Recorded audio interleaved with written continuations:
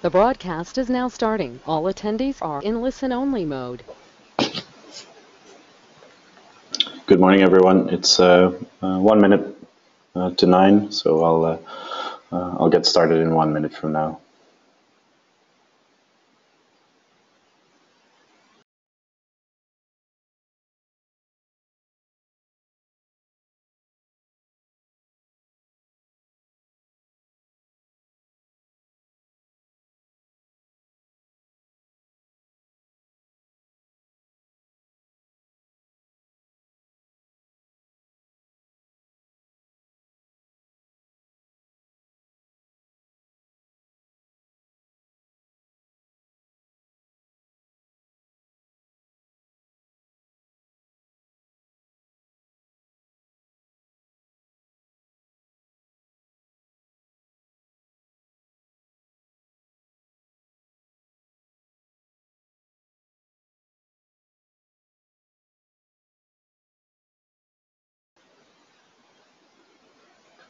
All right, it is 9 o'clock, so let's get started. Good morning. My name is Walter Heck. I'm the technical director of Olin Data, and I'm going to tell you some things about the Puppet Forge today. Instead of showing you a bunch of slides, I figured I would show you the Forge live and explain to you the different parts of what it has to offer and what you need to pay attention to. So I hope that everybody can see my screen. If you cannot, please mention it in the chat room or put up your hand. Then we can adjust. So here in the background, you see the Puppet Forge. You can reach it on forge.puppetlabs.com. The Puppet Forge is basically a public website repository of Puppet modules. So if you are creating a Puppet repository and you need to write some Puppet code for MySQL, you won't be creating your own MySQL module. Instead, you go to the Puppet Forge and say, hey, I'm looking for a MySQL module. Now, that sounds like a simple question, except that it isn't really. If I do a simple search here, for instance, for MySQL, you'll see that it yields 58 modules matching MySQL. And that's less than convenient. What you'll see is a number of metrics and trust metrics that will allow you to figure out which one of these 58 you might want to use.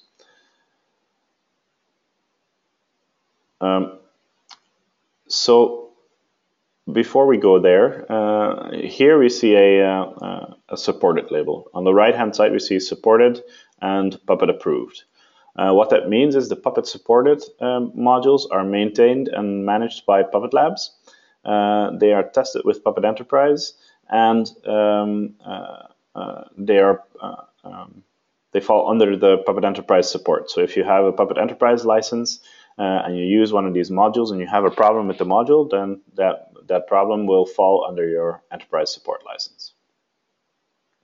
If you're not using Puppet Enterprise, it's just a label of that should give you the trust that says, hey, Puppet Labs is providing support over this module in their enterprise product, so it's a good indicator that it's a good quality module. You can see here a small list of some of the Puppet supported modules, but there are a ton more. And if you have in your search results a supported module, you'll see a little label supported in here.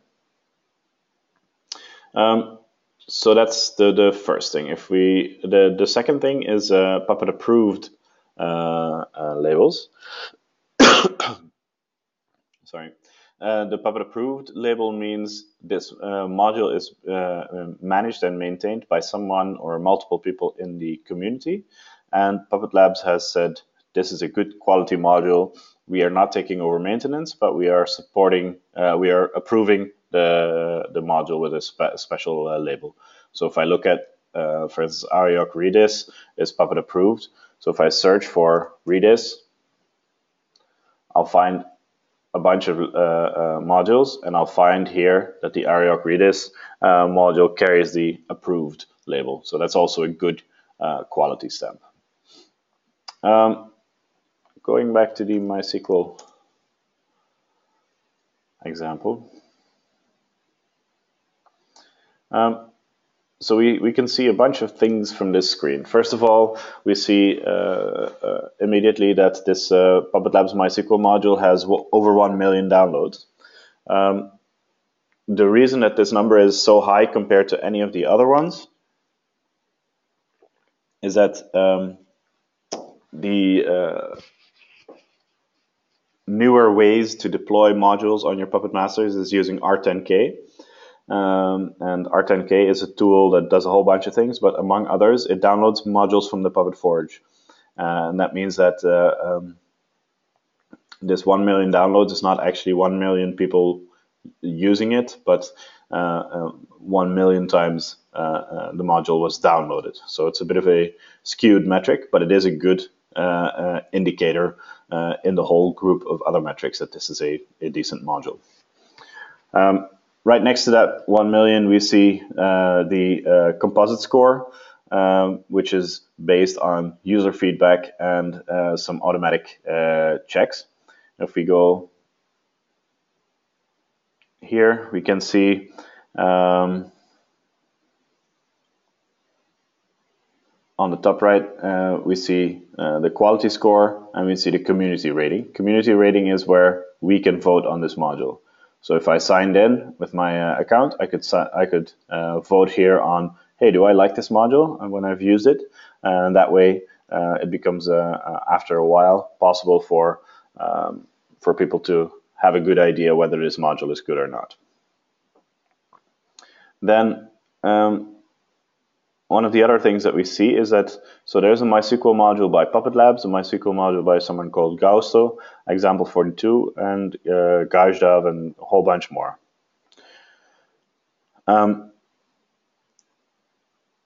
You have to choose one of these. You cannot choose multiple of these modules, so you'll have to choose one of these. And which one are you going to choose? So there's a lot of different metrics that come into play in choosing. So we have the Puppet Labs supported, the Puppet Labs approved modules. We have the number of downloads, the quality score. What I always take a look at as well is here, which version is it at? Is it above version 1.0? When was the last release? September 22nd. That's not too long ago. So that kind of gives us a good idea on how many downloads were there for this release. So that gives us some more insight. If we look at, for instance, this module, it even says here already, deprecated, use Puppet Labs MySQL. Slowly, it seems like the ecosystem is moving more towards using single modules. But if you are using, for instance, BoxUp MySQL, you can see that it is at version 004. That makes me wonder whether I would want to use it in a production setup. So these are things we can see from simply the search results page. Then here on the left, we can filter for operating systems. So if we wanted to run MySQL on Windows, we would need a module that actually supports MySQL on Windows. So I select the operating system, and I see that 0 modules actually support Windows.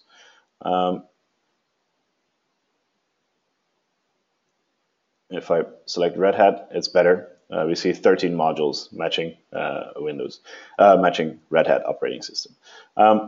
Unfortunately, this this filter information is not 100% accurate because it relies on the person creating the module to include a file in the module that actually has the metadata in it.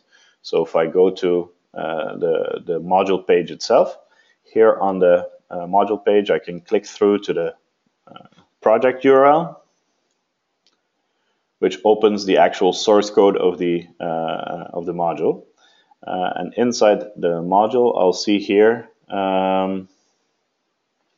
metadata.json. Here in the metadata.json file, we see operating system support. And the module will show up on the Forge. It will parse this operating system support thing. So the Puppet Labs MySQL module clearly does not support Windows at this moment. But it might actually work on Windows, or it might actually work on an operating system that's not mentioned here. It's just that the module author has not said, hey, I verify that this module works on that operating system.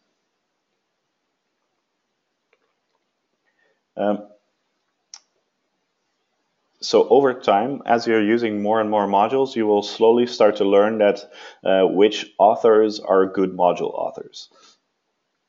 Of course, Puppet Labs modules are usually good quality. Here, Puppet, there's a difference between Puppet and Puppet Labs. So Puppet is the community released modules. And then we have, for instance, Icinga. So the Icinga module is created by the people from Icinga, which gives you a good indication that it's most likely a good quality module. And as you see, there are some people that you might have never heard of, some people that you will have heard of, and slowly you will start to see which authors are creating good modules and which aren't. Now let's look at one good module and one bad module and see what the difference is. Let's look at a bad one first. So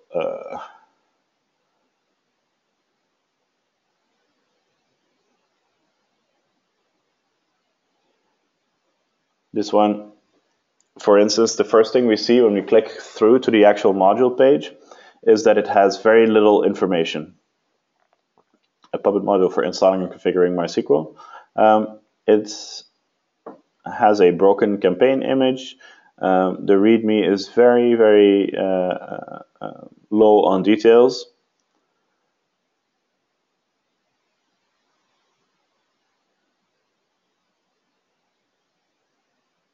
Their license, you can see here, that's fine that they included a license.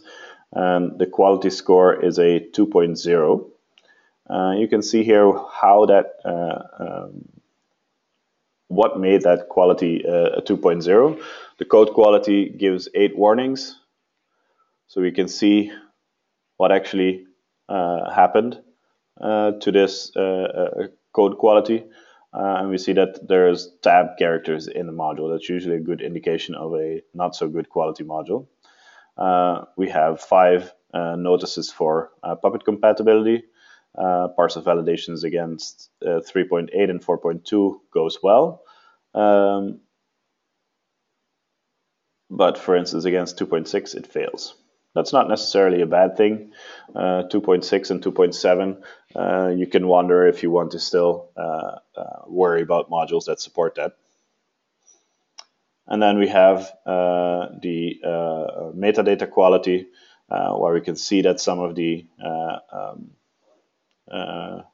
metadata.json information is missing or incorrect. And then community rating, we have 0 ratings from the community. So that's not so easy to judge. Here at the top, we see a bunch of tags. We see how to use the Puppet module tool to install this module. I wouldn't really recommend using the Puppet module tool. We'll take a look at it in a minute really quickly to show how it works. But there are better mechanisms out there. Here at the top, we have the link to the author of the module, where you can see just an overview page of all the modules that they have created, and most of them have a very low quality score.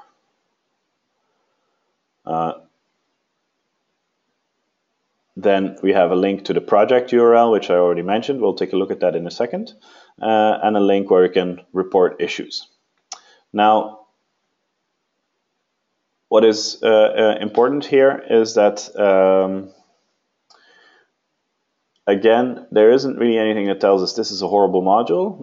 It has some lower quality scores, but the overall picture should give you a decent idea. So if we go to project URL, this should normally lead to the source code of the module, but it doesn't. So that's a good indication that something's wrong. Reporting issues can be done here. And we see that the actual Git repository contains all of the modules instead of a Git repository per module. It's not per se wrong, but it's something you want to be careful about adopting inside your project. And if we look into the MySQL directory, we can see, for instance,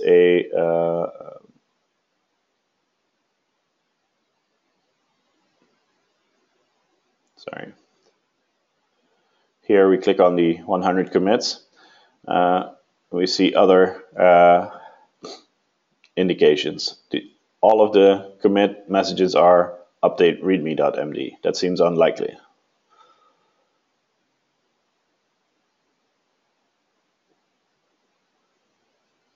If you look at the module itself, we see that there is a README that is very basic. We already saw that. We can go look into it inside the manifest. There's only an init.pp, which gives us a good indication of what's happening. It downloads MySQL server instead of installing it from a package. So it downloads an RPM instead of installing it from a package manager. All of these things, you can look into the code to see what the quality level is, but we're venturing off the path of the Puppet Forge a little bit. Let's go back to the Puppet Forge. So that was a module that didn't look so good. Let's go back and look at the, for instance, the Puppet Labs MySQL module, which is quite a good module. Instantly, we see a bunch more information. The quality score is 5.0. The community rating is 3.8. We have compatibility information, which operating systems is it supported on. We have here the link to the author is Puppet Labs, where you can see all the Puppet Labs modules. We have a link to the project, which I already have open here on this tab, and I'll show you in a minute. We have a link that brings us directly to an issue tracker where we can submit issues. This is the Puppet Labs issue tracker, of course. So that's also great that we can, if we have problems, we know exactly where to go. And then here below this gray box, we start seeing a lot more information.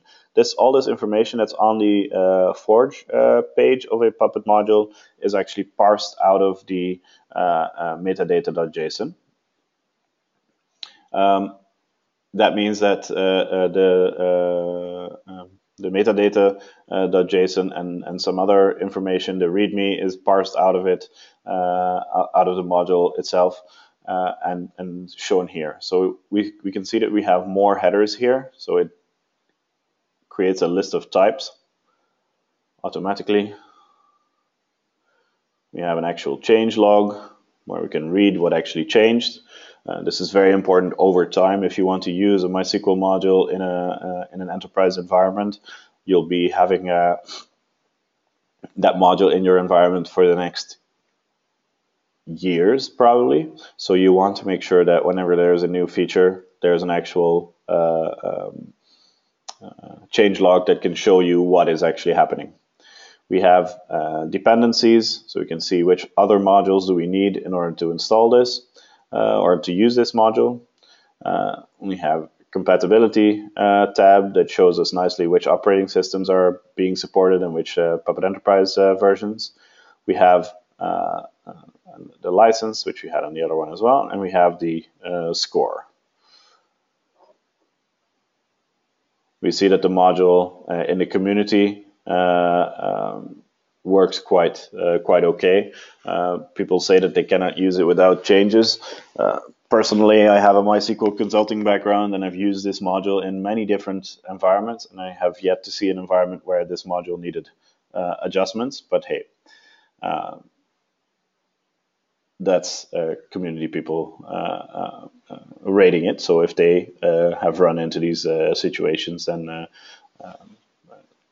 that is an indication. Now, if we look through the README, we can see that there is quite a bit of information here, all kinds of code examples, nice explanations. It's quite a long README. If you read this whole README, you will know a lot about how to use this this module.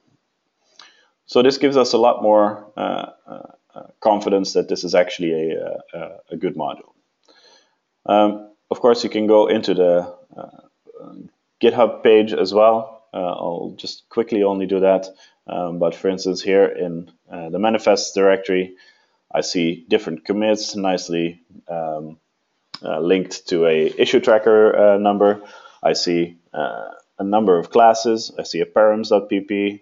That's usually a good indication that it's a decent module. So this gives me a lot more confidence that this module can actually do what I want it to do.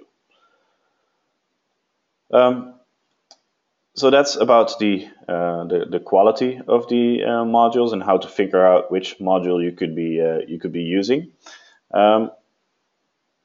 Here at the bottom right, we see a list of frequent contributors. We have Camp to Camp actually contributing more than Puppet Labs. Camp to Camp is a Puppet Labs partner from France and Switzerland. They do some very good work. They have a very nice LDAP module. If you're ever wondering what a good module, a good quality module looks like, look at their OpenLDAP module. It's really, really quite nice.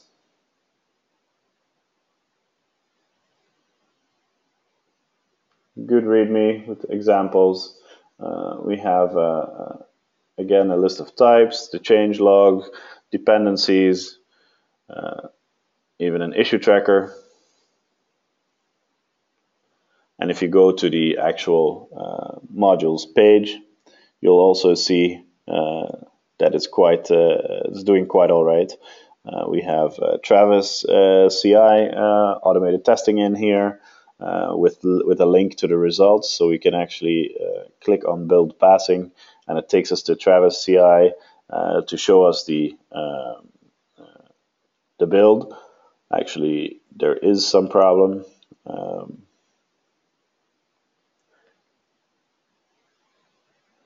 Well, it's not for us to figure that out.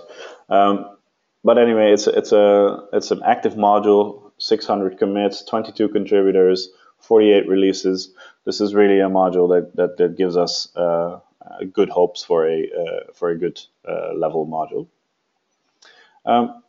So that's the Puppet Forge itself. Now, obviously, you can publish a module. You can do it manually here if you want to. You'll have to sign in first. However, there are some easier ways, because if you're starting to publish a module, you'll most likely want to be able to do it more often. So the guys at MaestroDev, they actually created a gem called Puppet Blacksmith that contains a bunch of rake tasks that can help you more easily upgrade versions and push a module to the Puppet Forge. And that's really great. So if you just install gem install Blacksmith, and then add the rake tasks of the blacksmith gem to your rake file, you can start using these rake tasks. So even with one command, rake module release, you can actually do a full release to the Puppet Forge. It bumps your module version, it cleans all the stuff, it does a build, it tags it, it pushes it. So that's really quite useful to use this, and it will make your life of publishing modules much easier. So take a look at Blacksmith, definitely. Now, I mentioned that we would take a look at the Puppet module tool. I have here a test Puppet Master.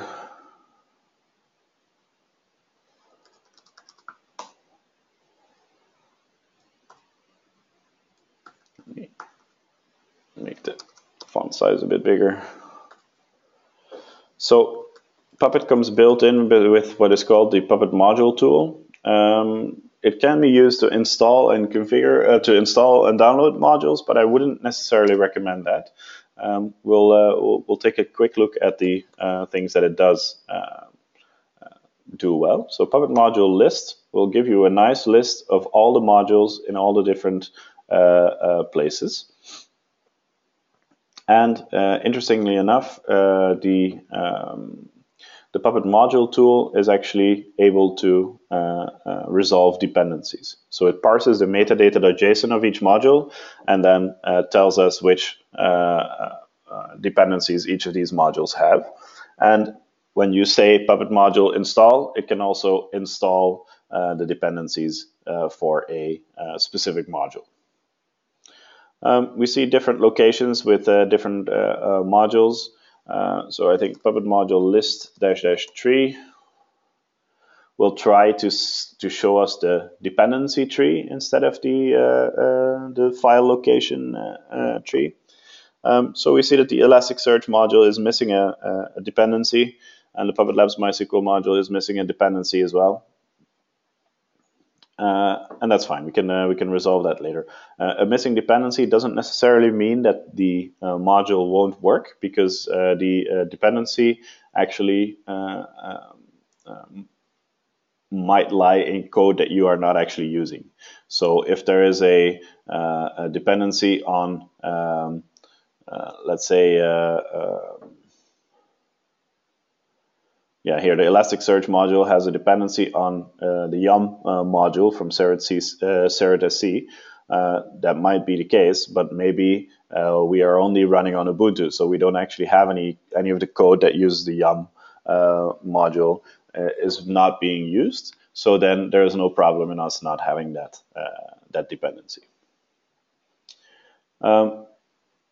So the Puppet module tool can also do a search in the Puppet Forge, but it's quite useless in my opinion. If you look at the results, for instance, of a Puppet module search MySQL, you'll get 58 results, if not more, that don't tell you anything. It tells you a one-liner description of the module, and it tells you the author and the tags, but this is not enough to make a decision on. So you will have to go and look into what each of these modules does.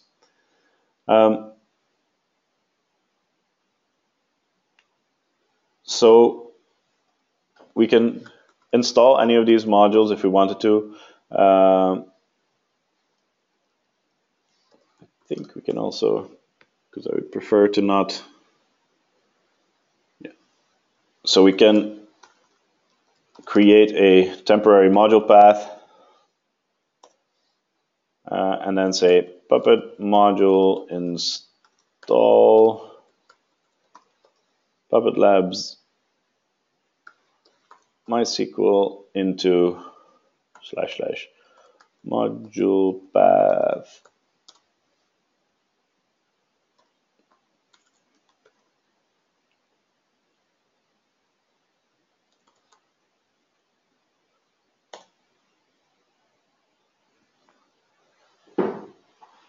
And what that will do is it will download the latest version of this module from the Puppet Forge and all of the dependencies of that module. And it will install that in the module path that I have mentioned. So if I now look into the modules directory, then I have here my modules and their dependencies. So this uses the versions of the modules that are on the Puppet Forge. This does not use the Git versions or the GitHub versions. This downloads the tarballs that were released to the Puppet Forge, and that immediately also means what the restriction is. Because now, as you see, there is no Git history. There's no commit log, so I cannot actually create here or see here the history. So if I do a Git log, it doesn't show me anything. So that's not super useful. I'll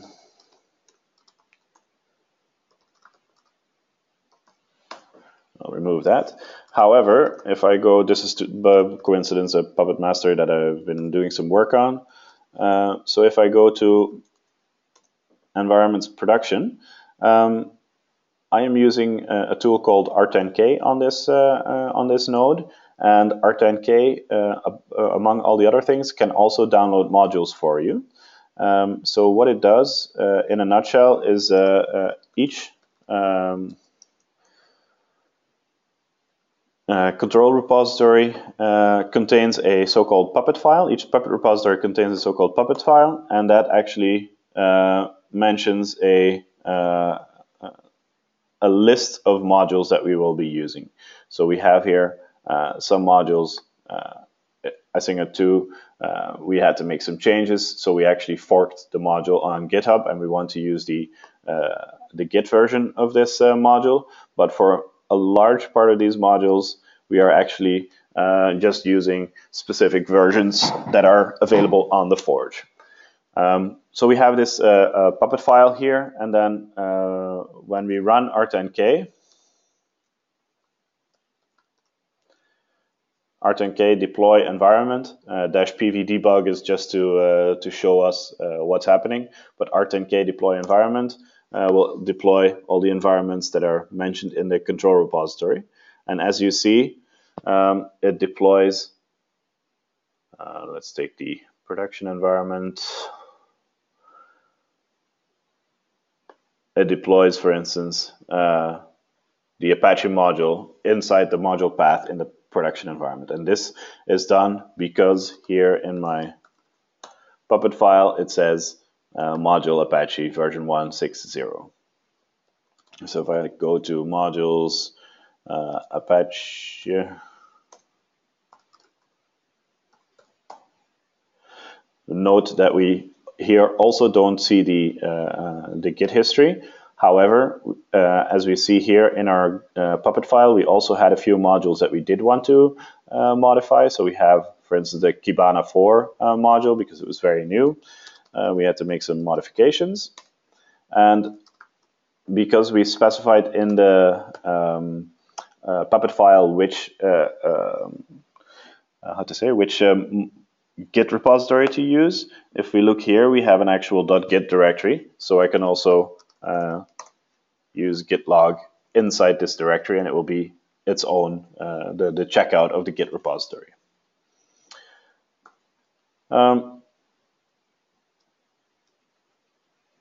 Last thing is on your development environment. In this case, I have my development code on my laptop here, and so I don't want to actually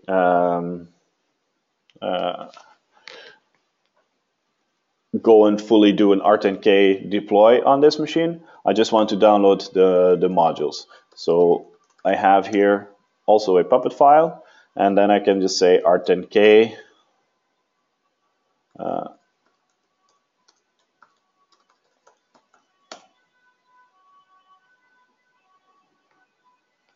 sorry.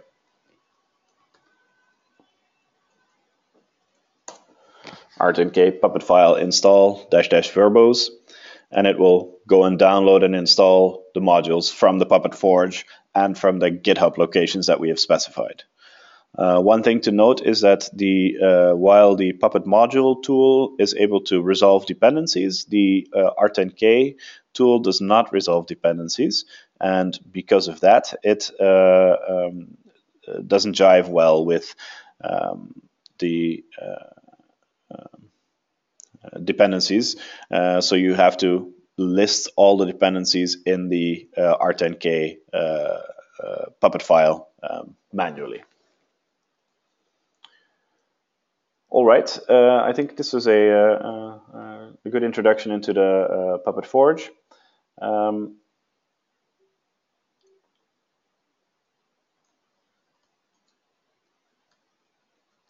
Sorry about that. So I'll open the virtual floor to questions. I'll stop the broadcast here.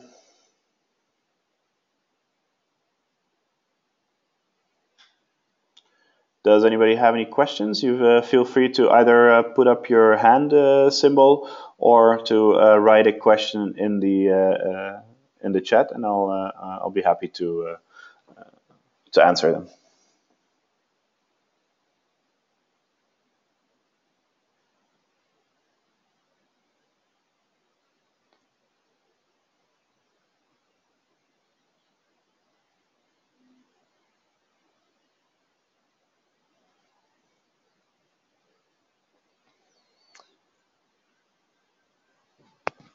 If nobody has any questions, then I think we will end the webinar. Thank you very much for attending. We will be uploading the recording of this webinar later today onto our YouTube channel, and then send all of you a link. So you'll hear from us later today or tomorrow. I see there is a... sorry, I saw questions coming in on the GoToWebinar control panel, but it was people saying thank you. You're more than welcome. I hope you had a good time, and please join us for our next webinars. Thank you.